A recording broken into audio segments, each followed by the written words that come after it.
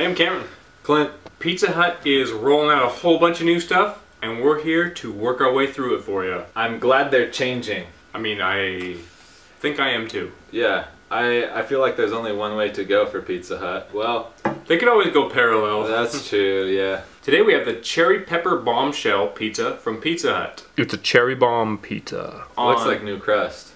Yeah, this is Asiago crust. Crushed tomato sauce on it. That sounds good to me. There's these Peruvian cherry peppers. That sounds intriguing. I like. Intriguing, yeah. I was looking at those. Salami, balsamic drizzle. The balsamic drizzle is definitely a new thing there. Mm-hmm. This is supposed to have spinach on it. They gave me the pizza. They popped it open. I'm like, is this supposed to have spinach on it? And he looks at the instructions. He's like, yep. I'm looking at him and he's like, do you want me to put some on for you? And I'm like, yeah, that'd be great, because they put it on before. I would like it how I ordered it. Thank you. Yeah, and they don't cook it on there, so it's not like they'd have to remake it. They just throw it on so it's fresh on the end. So he comes back and he's like, we don't have any. I'm like, man, you guys are rolling this out. You gotta be ready. But I guess it makes sense that for like a fresh topping, they'll be like, well, I'm sorry, we don't have anything fresh here, so spinach is off the menu.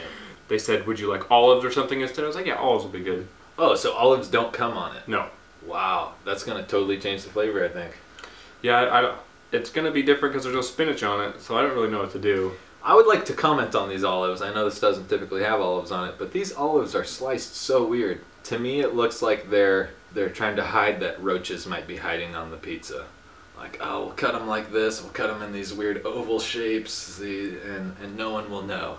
Let's try it out. Let's do this. That Peruvian pepper is interesting. I was going to say the balsamic. I was getting a lot of the balsamic. Mm-hmm. I like that. I feel like the crust is pretty like doughy. Yes. And soft, but flavor-wise, I would say improvement. I think it's pretty similar to their crust. I mean, flavor-wise. Those Peruvian cherry peppers are a nice addition to pizza. Mm-hmm. I like it. I like that kind of stuff though. So yeah, a little bit of spice, barely though. Think that's from the peppers, or? Yeah, yeah. You know what might actually make this better? Spinach. Spinach? Yeah, I like that crust better than their old crust for sure. It tastes balanced, but there's a lot of sweet in there. It's probably the balsamic and the peppers, I guess. Those salami slices are giant. There's not a lot of it on there, but they're huge slices of salami. Tennis ball size salami. This is a new sauce there, crushed tomato sauce. Mm-hmm. I couldn't really tell. I couldn't tell either. I was actually looking for that, but there were so many other new flavors on it, is the thing. True. It kind of got lost between the peppers and the balsamic sauce on there. That's pretty much what you're getting. The crust is like some cheese bread when you're done eating. Yeah, fluffy. It's not super flavorful cheese though, I noticed. Yeah, just kind of like very mellow Asiago. Yeah, kind of interesting combination of flavors. I think for the first time ever with the Pizza Hut pizza, I would say, like, I would order this.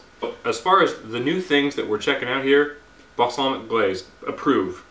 Peruvian cherry peppers, approved. And this new Asiago crust, approved. As far as the sauce, there's our stamp on there. As far as the sauce, undetermined, because there's not much flavor. Yeah.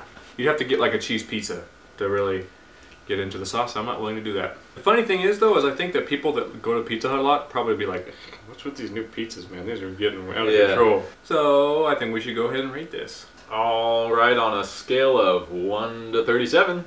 26 out of 37. I'm gonna go with a 30 out of 37. Thanks for tuning in to the 2 Minute Reviews. The 2 Minute Reviews.